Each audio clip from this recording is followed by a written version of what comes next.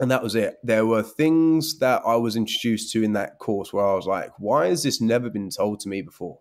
Why have I never been introduced to this way of thinking or this way of planning my dives? Off Gassing, a scuba podcast with host Nick Hogel.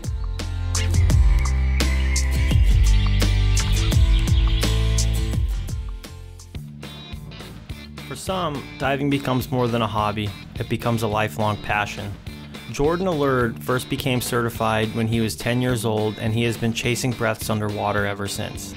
I sit down and speak with Jordan about his progression through the sport, which eventually led him to teaching with global underwater explorers, the wide range of diving conditions in the UK, shipwrecks of the UK, advice on drysuits, why he chose to pursue a path with GUE, and some misconceptions one might have about GUE training and their standards.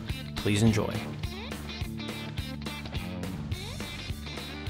Jordan, how are you doing this morning? I am doing very well. Thank you ever so much for having me on, Nick. An absolute pleasure on my behalf. I'm doing good. I'm happy to get chatting. No. So where exactly are you right now? So I'm still currently in the UK. This is where I tend to spend most of my winters. It's purely a little bit of downtime, but it's also nice catching up with a few of the individuals that I dive with over here in my little home country. Okay, cool. And it's currently 9 a.m. over there for you, correct? Yeah, it is. It's always a little bit weird, not weird, but a little bit weird for the different time zones, just because it's like, I'll be speaking to somebody as they're waking up and starting their day and I'm ready to end my day, or vice versa. And it's just always kind of adds a nice little dynamic to the conversation sometimes. But thank God for technology, right? We can be in this room together. The marvels of what we have at our fingertips today. I suppose it's always good fun for you trying to work out the timings. I've got my coffee here, so I'm good to rock and roll, mate. Awesome. So I will jump right in. And the first question that I always like to ask is, tell me about how and why you got into scuba diving. Tell me about that first breath, that first experience, what led to it, what the diving was like. Just tell me all about it, man. Okay, cool. So my fascination with the underwater world has been around as long as I can really remember. I was never the kid to go home and watch cartoons. I was like Nat Geo, Discovery Channel, Deadly 60, The Crocodile Hunter with Steve Irwin. I was so obsessed with nature. And then when I got exposure to, right, you can now start diving underwater, I was like, this is something that I really have to do. It was like top of my list. So I done a try dive in a pool when I was 9 in Spain. And I think it was that silence, that immersion, that almost blissfulness in like just the weightless state. I was like, okay, I need more of this. And it was always on the forefront of my mind whenever I was away. I was like, I have to go diving. So I went with my family on a holiday to a Mark Warner's location over in Sardinia. And they predominantly do water sports activities. And there was a dive center there that were running try dives. So straight away, that was it. I was signing up. I was hooked. And then they said, oh, we're actually running a open water class after this. And if anyone's interested in signing up, by all means, come speak to us about it. And we can talk about how the class is laid out. So I looked beady-eyed at my parents. I was like, please, I really, really, really want to do this. And they were a little bit hesitant. They were like, okay, you're 10. It's a lot of classroom work. It's a lot of academic stuff that's going on. Are you sure you're going to want to spend your holiday doing this? And there was no hesitation from me. What's really funny is a few years later, they actually turned around and went, yeah, we never thought you were going to finish the class. We thought you were going to get bored and pull out. So that was it. I was absolutely glued to the hip of the instructor. I was like every morning, first person by the pool, first person in the classroom. And I came away with my open water diver. And every opportunity, it didn't matter where I was either in the south of the UK, I was in Turkey, I was in Spain, I was anywhere where I could go diving. I was just always outside the dive center, ready to waddle off with my little 10-litre cylinder because I was so small at the time I couldn't carry anything bigger. And that just led me down the path where I was so interested in knowing more and exploring more that I ended up interning as a dive master in the south of the UK, straight out of my A levels, which would be sort of like the end of your high school. So I was umming and ahhing with college and university opportunities. I was looking at like marine biology, zoology, and other things. And the dive centre said, look, why don't you come and finish your intern here, become an instructor, and you can kind of, take the degree as you move along. Anyway, the degree kind of fell on the on the back burner and the wayside, and I ended up being in that dive centre 7 days a week, purely starting as a volunteer. And then when I saw a little bit of money come in my back pocket, I was like, okay, cool. I'm really going to dedicate a huge part of my time to this. And I started seeing a career for myself form in front of me. So 18, I was pretty much full time, and as you get more exposure in the industry and you start getting new things introduced to you, it was right. It's time for me to jump into a twin set. So started twin set diving, started taking some of my technical classes. Then it was on to CTR. And by the time I was 21, 22, I was teaching twin set diving and moving to actually becoming a CCR instructor. So it was a little bit pushed and condensed. I do understand and see that now. But I was so headstrong and sort of dedicated to where I wanted to go in my career that it just kept moving.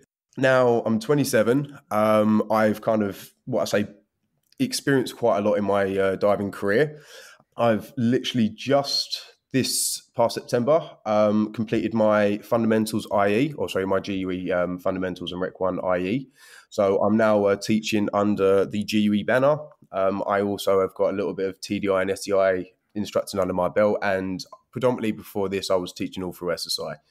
So I have purely aimed to make a career for myself in diving, which has not been easy. It's had a few hurdles placed in its way, but I'm still really striving for it, and I'm hoping to have quite a long and bountiful career in this industry. Oh, no, that's awesome, man. So I just want to bring it back just a little bit. So when after you completed your open water and then you said you went into a dive master program, like every chance you got pretty much after that open water course, were you like, okay, what's the next class I could take? What's the next class? And then it eventually led to the dive master. Because usually I'm assuming it was the traditional, just advanced open water rescue dive master type progression. Yeah, so that's how I started. I took a lot of specialities as I was moving through. So from the age of like 10 up to 15. And I kind of balanced that out where it was a little bit of just kind of gaining experience and just going in and enjoying diving, which for me, I think is a huge thing that we always need to be mindful of is let's not only chase our next certification, but let's also gain real world experience. But it was actually my age that kind of limited how fast I could begin to progress. So I see it as a blessing and a curse. I was young, I was enthusiastic, and that kind of made me just continue diving without chasing cards. But I was also one of those where I was like, okay, what's the next thing? What's my next class? So, okay, I want to do my night diver. I want to do my enriched air nitrox. I want to take my rescue class. I want to look at DPVs. I want to look into drysuit diving. So along the way, there were certain things that said, right, now you're just going to go diving. And then when I either hit an age or I was able to actually progress along the career path, then it was, okay, what's the class that I can take now? So I was kind of once again forced into this little career path. Yeah. No, and I started a little bit later in life, not as early as you. I think I was like 31, 32 at the time. And one of the things that I did have some friends that, as soon as they hit that open water class, they're gung ho and they're going. And there was a part of me that almost used to be, I look back on it now and I think it was really good how it ended up, because I wasn't always able to go into that next course. If I would have had the money, 100%, I would have signed up for that next course right after, I completed a course. But I usually had to wait, just like, okay, let me save up a little bit of money, go into that next course. Oh, I have all these other things that I wanted to do. And, everybody's progression is different. And some people, my first dive was in 2016. And then I became a dive master in 2018 and then an instructor in 2020. So it's a pretty short span of time, but I know plenty of people, I'm sure we all do, who from, that first dive to instructor was like a year or something, the traditional industry recreational route, so, but my path that it took me, it kind of gave me time to go out and do some dives. And I really enjoy, like, looking back on it, it really opened my eyes to different aspects of diving. And then, just this probably like 2 years ago is when I started to kind of like, oh, okay, let me look at this technical side of things. And oddly enough, I tell people, a lot of people will gravitate towards a backplate and wing because of technical diving. And literally the reason why I did it was because I was really big on traveling. And I'm like, okay, well, what's the most streamlined way to do things? And then, here comes the backplate and wing. And then I'm like, oh, okay, this whole kind of opened my eyes to the technical scene. So I guess leading into my next question, when you started going down that technical path, did you already kind of have a technical foundation, or was it a complete learning curve going from, the traditional recreational, now I'm trying to go into the technical side of things? Oh yeah, for me there was most definitely a learning curve. So I'd been traditional BCD for upwards of like, how many dives now? Like 120, maybe 150 dives. So then getting introduced to your backplate and wing, it was a new piece of kit that you add to your arsenal. Then you could start seeing the benefits, or maybe some of the drawbacks that kind of come with the equipment configuration. So I like the simplicity of it. And I also liked how easy it was to transfer to, your diving. As you say, with traveling, moving with the BC, it can be a little bit more cumbersome. When you have a backplate and wing, or, a few different wings to kind of go with that backplate, it does make traveling a hell of a lot easier, because you say, right, what is the diving that I'm aiming to go do in this location? Right, what is the lift that I need? If you are privileged enough to have a few different backplates, then you can kind of cut down on luggage there. So I really gravitated to it quite heavily. And I like the versatility of it. I mean, you move it from your standard mono single sets diving rig, then you move it to your twin set, then you move it to your CCR. So it's nice being able to have one kind of piece of equipment that then can be translated onto so many different configuration types. So I'm really sold on the backplate wing now. I think it's most definitely becoming more seen and sought after in the industry. And I think that's just kind of moving with, the evolution of the sport. If we look at what we initially started diving with the ALBJs, and we had the J valves. Now we start looking at how far we've come from when we started seeing the sport become more open to the civilian market. I think it's just going through that natural progression, and we're seeing the benefits to it. So I did have a fun time transitioning, but now I'm entirely sold. I would always advocate to definitely try a backplate and wing and see how much it actually helps, improves, and makes your diving a lot more enjoyable. That's my own personal take on it. Definitely. And the same for me too. So I moved to Malaysia about a year and a half ago. And since I moved here, I actually kind of had to take a step back from teaching, which, in retrospect was a really good thing, because I've been able to further my own education and then kind of formulate a plan on when I finally do get back into teaching. And that was a huge thing for me is, smaller classes, but I want to teach in a backplate and wing just because I really do think it's the better piece of equipment, because of the fact that it can progress with you. So say like, oh, okay, I'll have that smaller wing. I can have that travel wing. Oh, okay, now I want to go to doubles. I just need to swap out the wing. I don't need to buy this whole new kit, right? And I am definitely 100% a huge fan of the backplate and wing now. And I completely agree with what you said. So my next question, I guess, would be, when you were transitioning into the doubles, was it something that you just wanted to try, or were you like chasing after? What like how did you get introduced to it, and then like what prompted you to want to do it? Okay, so how I got introduced to it was I was sort of being mentored by two TITs for SSI, so technical instructor trainers. And I remember it was maybe within the first 3 weeks of me taking my dive master intern that I saw them come balling through the shop. So stages, dry suits, doubles, and I was like, oh, that's seriously awesome looking. And I was like, that is something that I really want to now look at. It was that new next progression level. So I think it's like the level of fascination that comes with the territory. I was told, right, let's get you as an open water instructor, and then we can now start introducing you into this new area of diving. So I had to be patient with it, and I was kind of having to grit and bite my teeth because I'm like, I really want to try something new. So a huge part of it was just natural progression for me. I saw something new and shiny, and I was like, that is the coolest thing I've seen so far. I really want to try it out. And then I think they wanted me to kind of also progress with them. I mean, I think it's good if you want to start seeing the technical market in your dive center grow, you have to expose them to it. And the best way of doing that is also potentially having more and more technical divers or potential instructors that are kind of moving through your dive center. So they were quite encouraging with that as well. So they got me in the pool.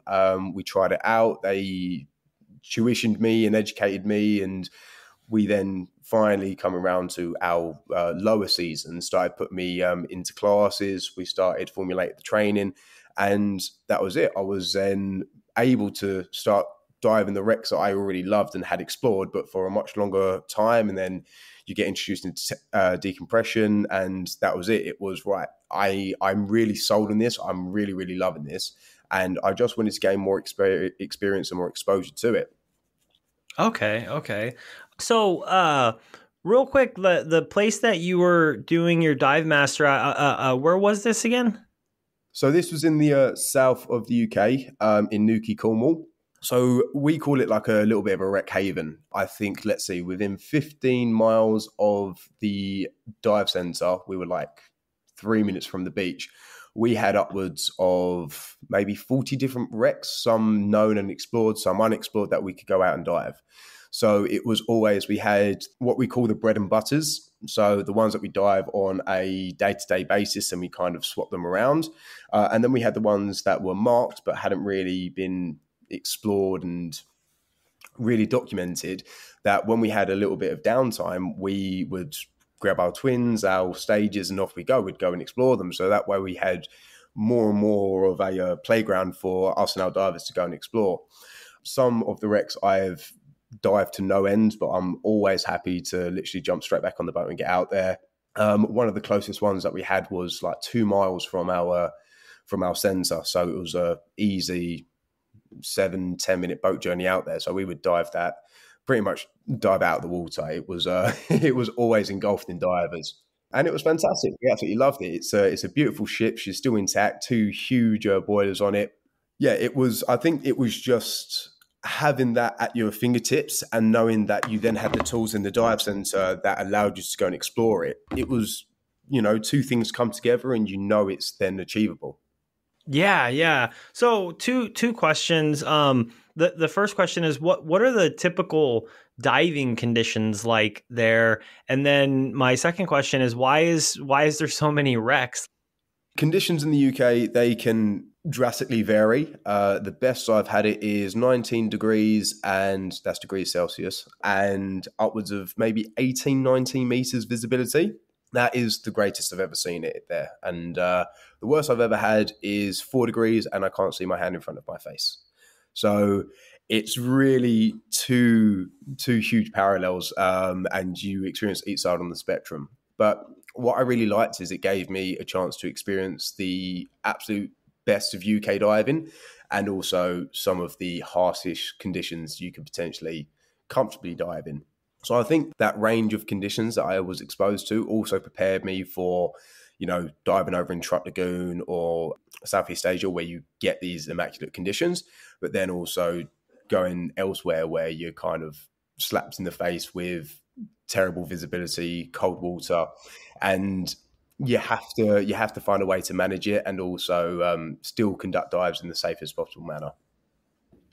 Okay. Yeah, no, that is pretty amazing, because since you have such a big variety, it does really prep you for a lot of different terrain, I should say, just because So we're, my first dive I ever did was in Thailand, just beautiful blue water, great visibility, and then went back to Texas. And the bulk of my training, bulk of my diving, even to this day, I should say, is in a low visibility freshwater lake.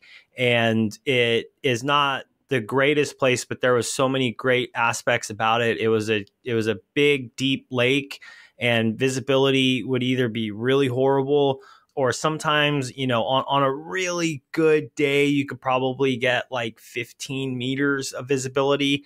And that was like an extremely good, rare day. But it really taught you how to be comfortable in those conditions. And then when you go into that clear blue water, it's like taking a warm bath. You're like, oh, this is absolutely amazing. And then also too, we, no matter what time of year, and I'm sure it's the same where you're at, no matter what time of year, we'd always hit there'd be a thermocline. So, it would get deeper as the summer progressed, but then as the winter would come along, it would get a little bit shallower. So you always had to be prepared for it. And it wasn't just like, okay, we're going to jump right in there and it's going to be super mellow. It's like, oh, as soon as we hit 10 meters, we're going to hit a thermocline, 20 meters thermocline. So no, it's that I really do believe that type of diving really preps you and hones your skills to be able to move on and get really, really good. Because I would tell people all the time, like, I'll take a 30-meter day in Lake Travis over somebody, a 30-meter diver in Lake Travis in Austin, Texas, over someone that has just dived blue ocean their whole time, right? Because they're not going to know what to do when they hit that low visibility. And that it wasn't freezing cold, but it was pretty cold water. Yeah, it was cold enough to make a big difference. But one, I find this part and parcel of the fun. I mean, week to week, it's always going to change. And it's always that you get there, you evaluate the conditions, you kind of see what is presented to you at the point in time, and you learn how to manage it while still engaging in a sport that you absolutely love. And I think it definitely prepares you for the diversity of conditions that you experience around the world. I mean, not everywhere is going to have the same environment as what you have over in Thailand. So if you're only diving there, you're kind of limited to your exposure. So you don't have the chance to kind of go out and once again gain that experience in, different environments and the challenges they present to your diving. So I think it's really helpful for divers to have the diversity in locations that they dive. But I actually find it quite enjoyable as well. So, when you turn up and it's easily gin clear 20 meters visibility, you're like, yeah, we're in for a winner, guys. Like, let's go and absolutely love this dive.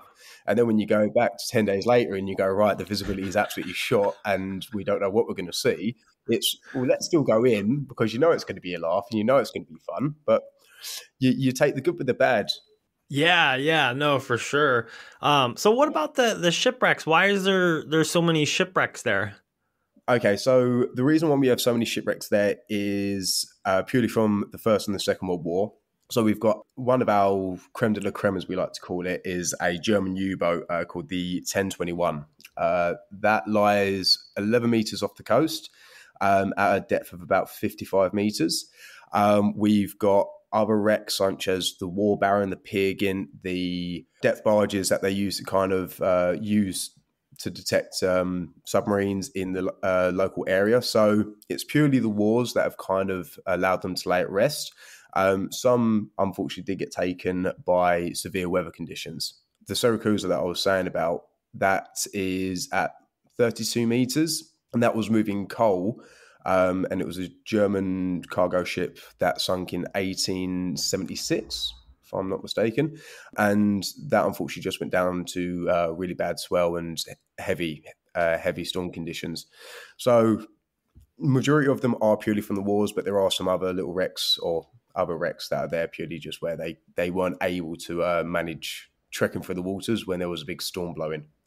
Oh, awesome. Yeah. And oddly enough, I mean, I guess it's not odd, but I feel like a lot of divers that I've met from the UK, if they kind of came up in that area diving, they're huge wreck fanatics. They really love the wrecks, and or as they would say, like they want rust. They want to see rust, So no, that's cool. I mean, maybe I've heard it, but as of right now, like as we're speaking, I'm like, oh, that's cool, because I don't think I recollect it or have heard that before. So, well, I know that there's obviously, wrecks from the war, but not in that specific area.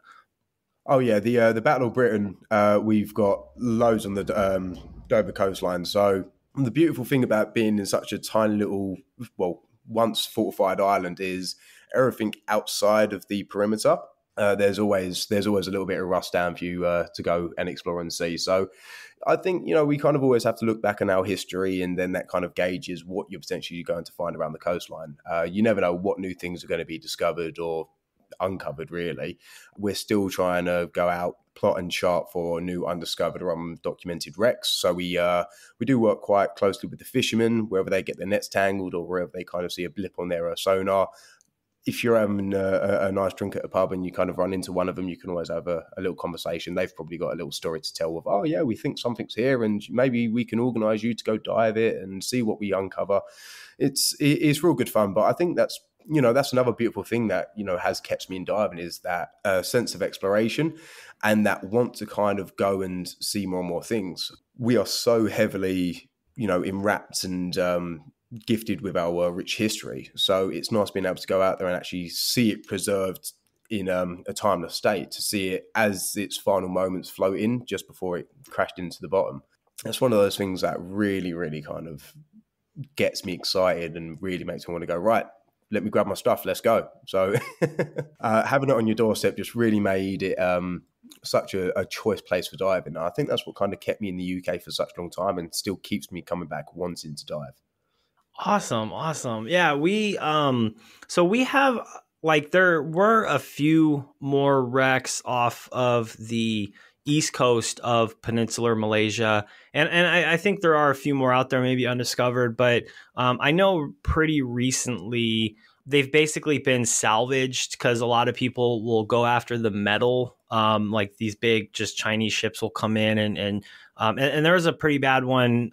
It was like probably late last year or earlier this year where, they kind of caught a ship basically just not sinking down, but just pulling metal off of the bottom. And then they were going to, somewhere on land and just dumping, and there's like bones popping out and everything. And it's quite sad because it is this big part of history. And then they'll just come in and basically just salvage it for the metal, which I had a conversation with someone. They were telling me why they were salvaging it for the metal. But it's a sad thing. There's still a couple out there, but I feel like they're probably, or I know there used to be more, and they're kind of getting just not even lost to the mother nature or anything. It's just people coming in and basically like ripping those things up out of the ground. Yeah, it's always a sad one. One, it takes another thing for us to go and explore out the water. So it is detrimental to what we want to go and do. But when you're disturbing history and when you're disturbing something that actually has a huge story behind it, you're kind of masking it. You're covering it up. I can understand wanting to salvage it for, repurposing, but I think leaving it where it lies and really immersing yourself in what you're seeing, I think gives it much greater value and much greater purpose. We can kind of reflect back on it and say, wow, this was a time where the world was so set on tearing itself apart. Let's kind of look at it. Let's learn from it. Let's, continue to, see what it's trying to educate us or teach us. I know it does happen. I don't believe it really happens too much in the UK. I think it's quite heavily protected by MAO regulations and other things that I'm not hugely educated on. It's just always sad when you're hearing that this is kind of taking place. But unfortunately, some people only see it as like a rusty bit of money sat at the bottom of the ocean. They know that they can do something with it. Others look at it and say, wow, that is a piece of history that should be left being untouched. Especially when you think of some of them are literally the final resting places for some unfortunate souls. So I would always gravitate away from taking anything from there, especially if you're trying to take the entire wreck itself. I'm like, no, leave that be, please. Yeah, no, for sure. So I just have a question for you for my own personal inquiry. So doing a lot of the type of diving that you're doing, I'm assuming that you've probably are pretty familiar with dry suits, or you probably got into a dry suit pretty early on. Because right now I'm currently in the market for a new dry suit. What dry suit do you dive? So currently I'm diving a trilaminate Rothos 450.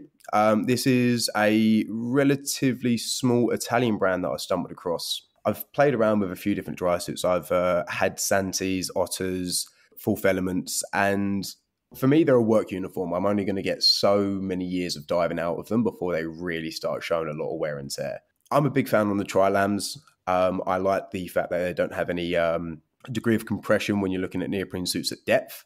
I was maybe 40 dives in before I then transitioned over into dry suit diving. So I'd like to say I do have quite a lot of experience with them. I've also educated and got myself involved into fixing and repairing them. So socks, seals, I can dabble in zips. I'm not like overly fond of toying with zips, but I've begun to kind of really understand their construction, how they're built, and some of the areas that they're always going to struggle with. You're always going to get stress points on the suit. There's always going to be small holes that you puncture. But I love dry suit diving. I like the redundancy it gives me. I like the comfort that I experience from them. I like the fact that when I'm doing long exposure dives, they really kind of insulate and protect me from the environment. I would always advocate, if the environment dictates or if your diving dictates, that you should preferably have one.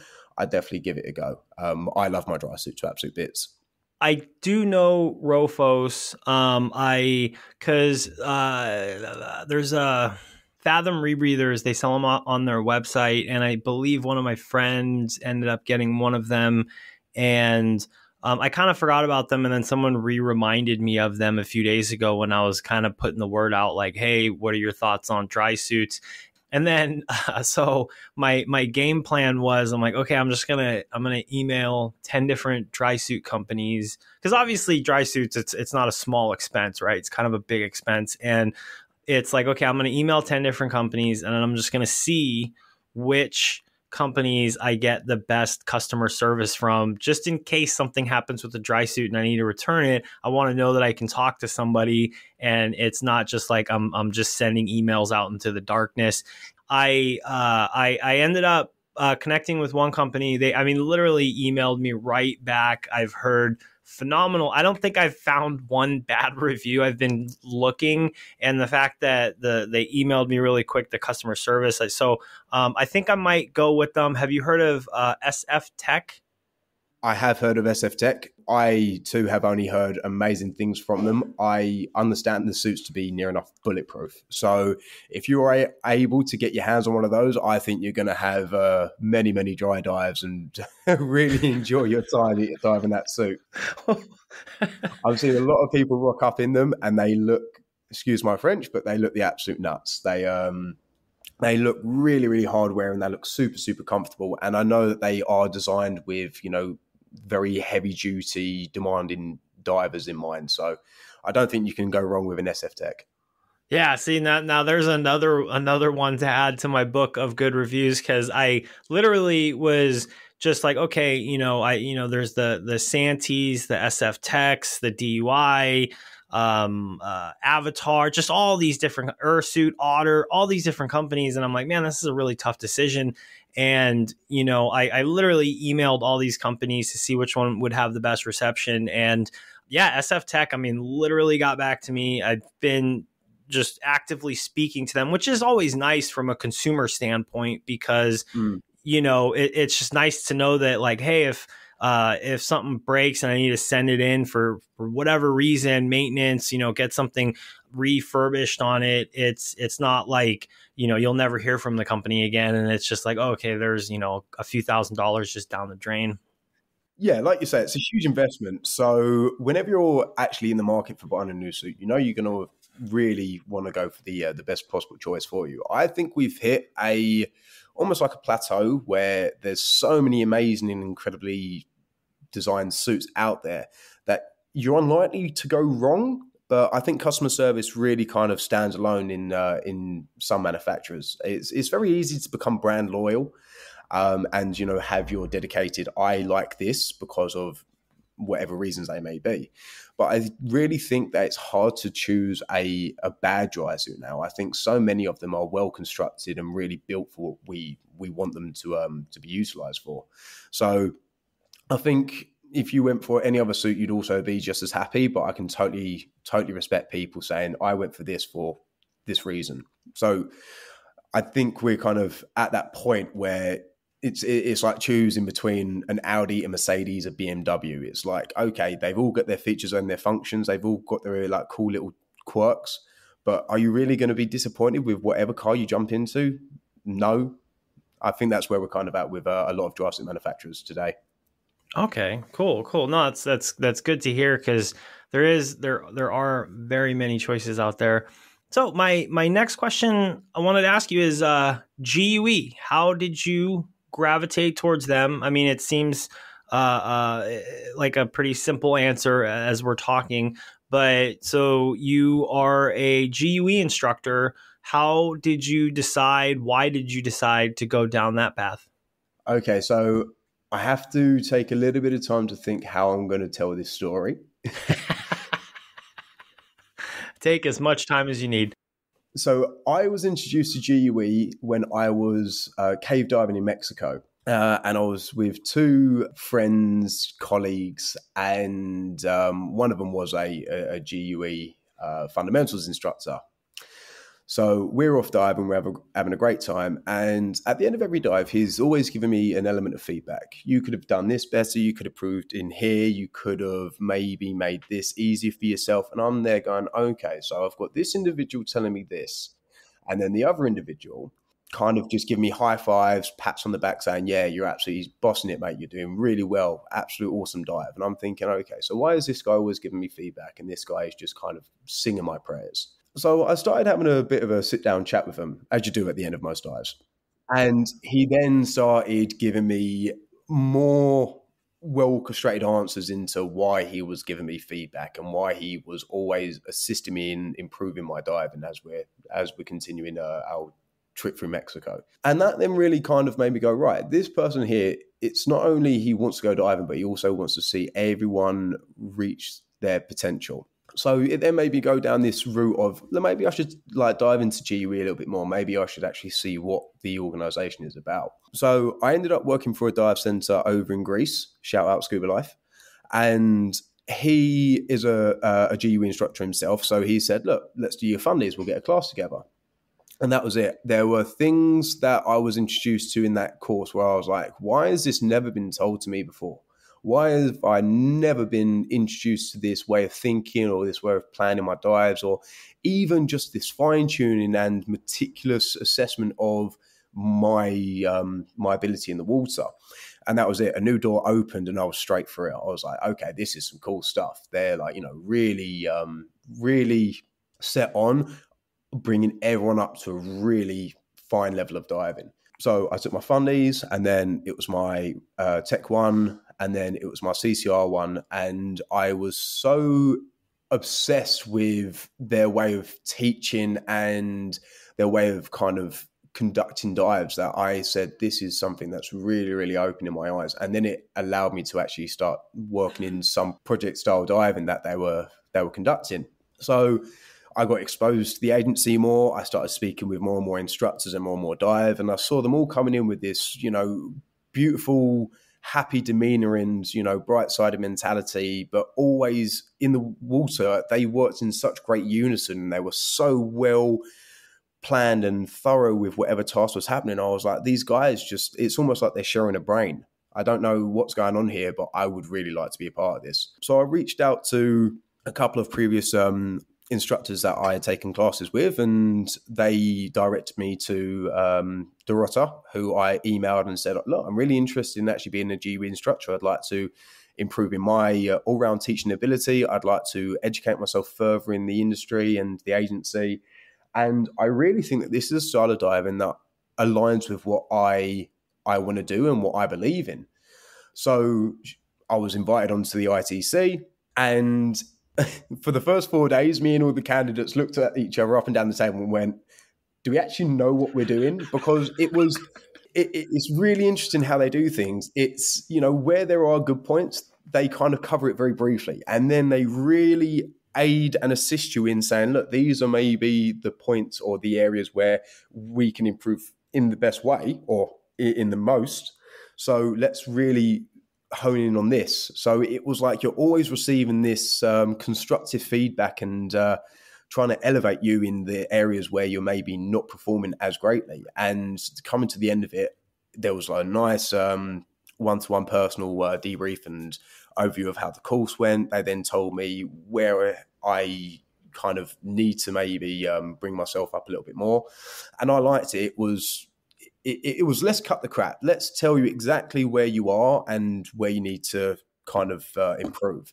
So I worked at it, and I like having goals that I set myself to achieve. And I like knowing that even myself, with the so many years of experience I have, or the exposure that I've had, I'm still learning. I've still got something new to kind of, add to my list of growing achievements. So I then organised, after getting all my signatures with an IE, I then took my IE, and apparently I was good enough and conducted the class well enough where they were like, yeah, okay, you've got this, man, get teaching. So they sent me off on my merry way with a pat on the back. They told me, keep working at it, keep striving for your goals, and welcome to GUE. And I love it. I absolutely love this agency. I love what it stands for. I will always sit there and say there's something for everyone out there. And I just so happen to have found this. I will never sit there and say it's the be all and end all and it's the greatest. It's just something that I really, really like. And I can say it aligns with my diving. Okay. No, I like that, because some of those points I absolutely agree with, because I am very recent. Obviously, I've known of the agency for quite a while, but I'm very recent fundamentals student as of like 2 months ago, and definitely just those eye-opening moments where I was literally just dumbfounded, like, why am I just learning this now? I know that I still have ways to go, but I'm just like, why am I just learning this now? It was quite funny. It is. It's those little tips and tricks, or those little, as we call, like GUE estimates, where you're like, wow, that really makes my diving so easy. And I've been doing it in the most silliest and confusing way possible for so many years. And it's almost like you just hold your head in your hand. You go, why has this never been shown to me before? It's so useful in my diving. And it made me laugh to no end. I'm like, oh, wow, I've been teaching and I've been, thinking that I was doing it in a very, very productive way. And now this is kind of like turned up at my desk, and it was like, yeah, you could have been doing it a lot easier for a lot longer. Oh, great. Cheers. Cool. Okay. I'll start using this tool. Yeah, no, for sure. And so the final part of the IE, you actually, if I'm correct, you have to teach a class on your own, but under direct supervision of an IT. Is that is that their term? Is that correct? Okay. So you've got an instructor trainer and a instructor evaluator. So you've got your IT and your IE. Now the GUE process to becoming a instructor is you basically oversee a class being taught, and they prefer it being done by an IE or an IT. And then you enroll in your ITC, and there's now a two-step signature verification process. So you've got one set of signatures. If I counted them, I think they're for everything, maybe upwards of 60 different signatures. So you have to have scored at least a pass or above in all categories on your first signature side. And then once you've got all of those complete, then you can try and organize a class, get an instructor evaluator in, and then they watch you run the class from start to finish. And they then mark you on, again, all of the signatures that you have already got to say, congratulations, you know this well enough where we can trust you to go off and continue teaching without direct supervision. So rather than like a traditional IDC or ITC through for other agencies where it's like a 10-day lead up and then like a 2-day evaluation, what they say is you need to get all these signatures and then you need to get them all again. So so it's like, okay, cool.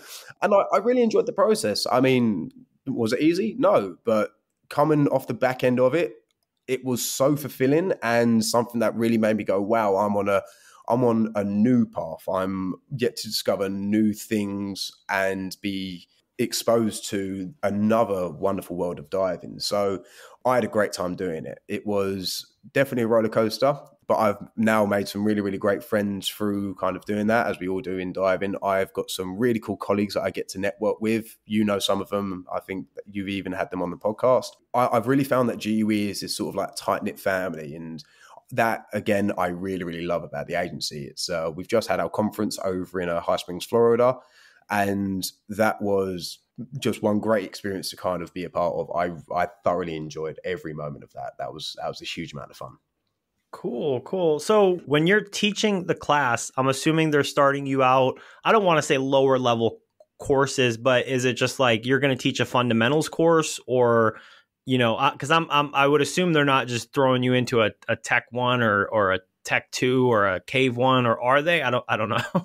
Oh, no. So if you're going to get in teaching, you have to be the level above of what you want to teach. So if you want to start teaching fundies, you have to be a tech 1. If you want to be a tech 1, you have to have your tech 2 or your tech 2 plus.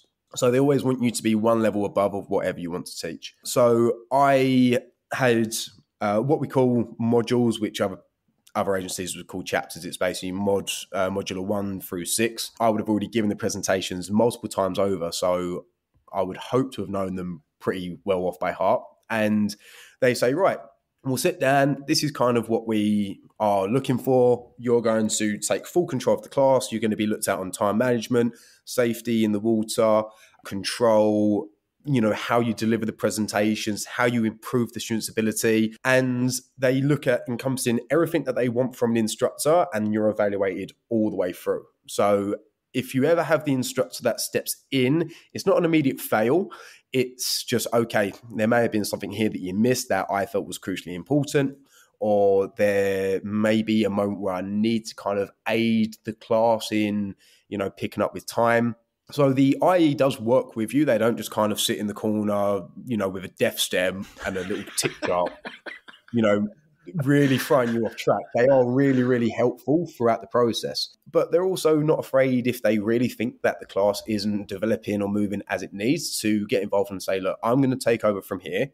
Unfortunately, you haven't passed this time round, but we now know the areas that we need to look at, and we can work together to, you know, improve for the next class. And then you kind of organize the second class, and away you go with it.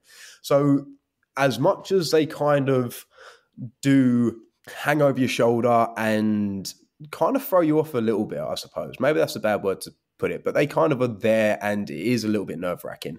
They're also really supportive in helping you develop and become the best diving educator that you are striving to be. So I really enjoyed the process. I think it was a different experience, but I could really see the value in why they do what they do. No, that's awesome. And yeah, because I really enjoyed my course to the point where you know, I opened up communication with my instructor just to kind of, because I was curious to like, oh, what's the process of becoming an instructor for something like this, and then also just it kind of piqued my interest in wanting to further my education within the agency, and just kind of see like, okay, what's this next course. And the biggest reason, I mean, there's a lot of different reasons why I've wanted to take a fundamentals course for quite a while. I think as a diver, you hear about fundamentals. It's kind of like, you know, can I cut the mustard going in? Can I pass this holy grail of classes, right? And then also another big reason why we ended up taking it, I took it with my girlfriend, who just became a diver earlier this year. And, you know, me kind of further along the path, I've known of GUE, and I was like, hey, we should go take this fundamentals course together, because you and me are going to be diving a lot. You're newer. I feel that you will pick up a lot of good skills and learn a lot of good things. But the biggest thing is, me and you are diving together. It'll create a better team situation to where, you know, I'm comfortable with you in the water, you're comfortable with me in the water, we're both comfortable in case something happens, you know. So that was a huge reason. And so my girlfriend went into the course, I think, with like 25, 30 dives, and she thoroughly enjoyed it. And the course was like literally, even for both of us, I would say like just night and day from when we went in there. I literally felt like, I'm like, man, I have a pretty good skill set. But even walking out of that course, I was like, I can see and feel the improvement. You know, even with her, she was saying the same thing. So I think we always need to look back and say, right, where did GUE originate from? And it was all project-based diving. So they wanted, unison in the team. They didn't want any hiccups or any confusion. They wanted it to run so well so they could have successful projects. So introducing that into the diving mentality is a bit difficult when you've got, small discrepancies in how skills are performed, or, how some things are just a tick box exercise. It's okay, can you clear a mask? Yeah. Well, how comfortably can you clear the mask? Are you doing the step-by-step procedures to kind of get in there in the most efficient way possible? So the entire idea about the fundamentals program is to really look at your all-round diving ability and almost fine-tune it. It's not to say you can't dive. It's we know that we could improve here. The best thing that I got told is it's like diving with your best friend, and you want your friend to be the best diver possible. So what are you going to do? Are you going to give them a high five and a pat on the back at every skill they do? Because some are going to be better than others and some are going to need a little bit of work. So if it's your friend and you really want them to have a successful, dive or even career in diving, you're going to say, oh, this was pretty good, but this is where we can improve it. And that's what I found, and that's what I really liked. It was there's always areas that we can improve, and there's always ways that we can, become better in diving. So let's really try and bring everyone up and reach our potential, because it then aids us in safety in diving. It keeps control in diving. It allows us to explore and, conserve and protect the underwater environment in a better way, because we are so free and open with our mind space and we're not overly consumed with what are we needing to do now. If you've got immaculate buoyancy and it's absolutely untouchable, you know that you can really control and reposition and adjust yourself in the water without having to really think about what am I needing to do to achieve this. It then allows you to take in whatever's in front of you. You want to take this cool picture, right? Well, your buoyancy is on point. You can position yourself to get the best angle. Okay, now you've got the shot that you've really been itching for. If you want to look at, even surveying, documenting, or just diving wrecks, having certain things in your arsenal and having the ability to really control yourself in the water just aids you to have a more constructive and successful dive without stirring up the sediment or the visibility, damaging you or your nice shiny equipment, preserving the wrecks for future divers to come and take a look at. So there's so many things about why that class is there that really help us in our diving. Yeah, the fundamentals is a fantastic class, but I really think we need to be mindful of it's not there just to kind of say this is how we should dive. It's there to say we know that we can be better. Definitely, it really was an eye-opening class, and a big thing that I had going into the class is I actually had a lot of misconceptions going into the course. And this is actually one of the things that I wanted to kind of reach out to some instructors and people within the agency and ask is, as an instructor, as someone that's kind of been around the GUE scene for a little bit, what are misconceptions, big misconceptions that you see that people have coming into a course, or maybe they don't want to take the course or they're hesitant because they might have this idea? Because I definitely had a few, and a lot of them, if not all of them, were completely just blown out of the water. Like, holy cow, why did I ever think this in the first place? So what are some misconceptions that you will come across when people approach you, or about just one misconceptions that you will come across? Okay, so one of the biggest ones we have is GUE is only technical. So GUE isn't only technical. What we say is we use the tool for the job. So if the tool for the job is a single cylinder, take a single cylinder. There's no reason to overload yourself with all this cumbersome equipment just to go and survey eelgrass at 6 meters, which I've been a part of and I've done with a few different divers. If the dive dictates something else, then we now have to start looking at that. So GUE isn't just a technical organization. It stemmed from cave diving, which is where it has that misconception, but it allows us to experience and explore every area of the environment in a very, very conductive way. The second is, I have to be mindful of how I kind of say this, but I suppose, we are the best. We are definitely not the best. Okay. And I am not here to kind of try and sing our songs and praises. What we really can say about GUE is our standardized approach to diving really helps us conduct successful projects. So we will not say we are the best at doing something, but what we have is we've developed a system that really works well in the underwater environment. Everyone's got a different way of doing things. That's totally fine. We have an answer for why we do things, but we'll never say, oh, it's because this is the best way. We just say, because if everyone does it this way, then there's nothing that can trip us up. So it could be something as simple as, even long hose deployment. We do it by such a segmented step-by-step approach that it really helps keep control and allows the skill to happen in such a way that there's nowhere we can really trip ourselves up.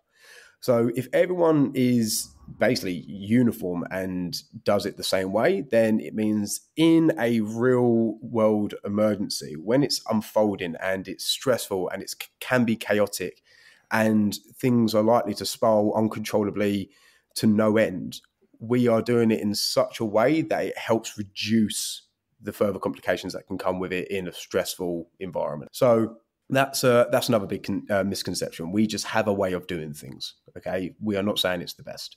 I think another one is with our gases. So yeah, we have a reason why we use our gases. There are arguments to why some gases are more preferable, but we kind of look at the success through evidence. So if we've had 200,000 successful dives using specific gases and someone says, oh, well, this one's better, well, we like to have evidence provided to us, and we like to have a large amount of evidence before we start saying, okay, maybe there's other things that we could change, or there's areas that we can look into.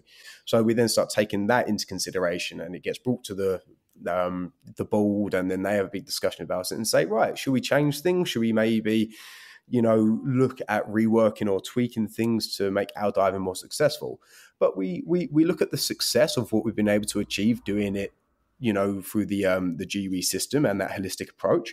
And we are always open to change when it comes through and it really shows itself. But there's nothing at the point in time where we jump onto the bandwagon, I suppose, where we say, right, this is a new thing that's coming through the door, so we need to adapt it now. It's like, okay, well, let's give it some time. Let us, actually see how it performs in the water.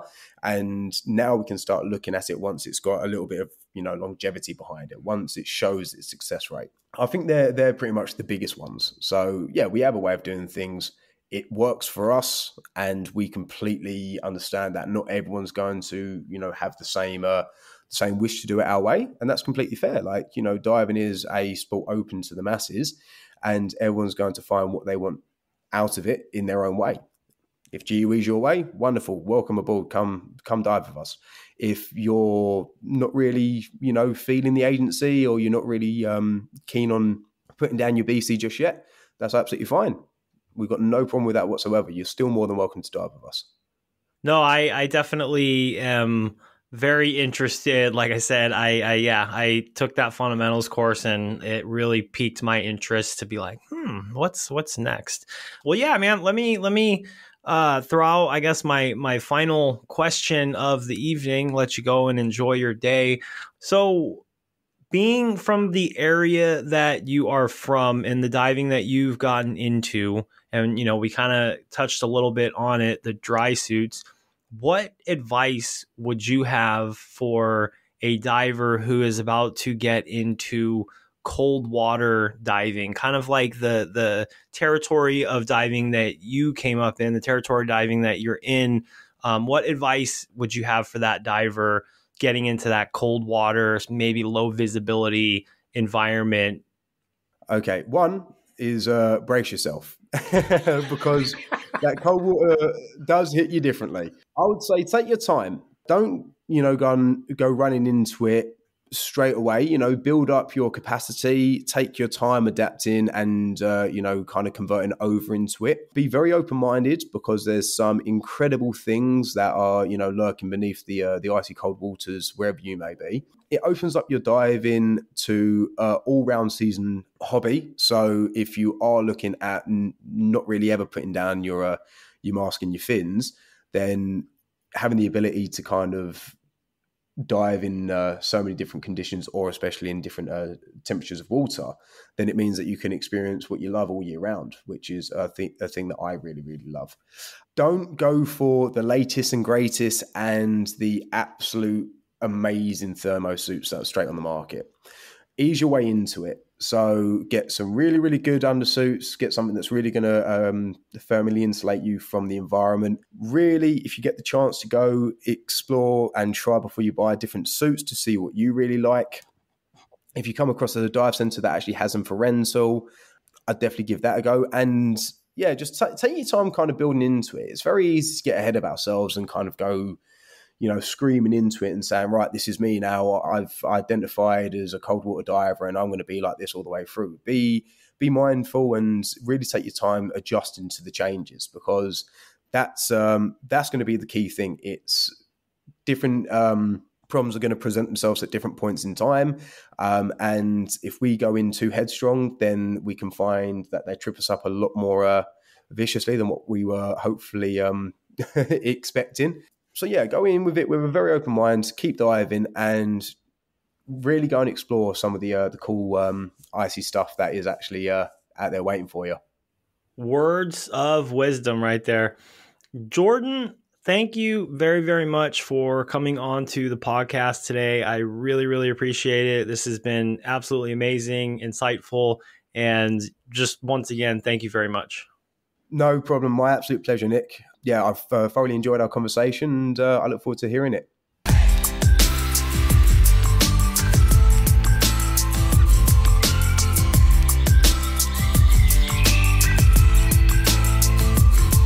Offgassing, a scuba podcast.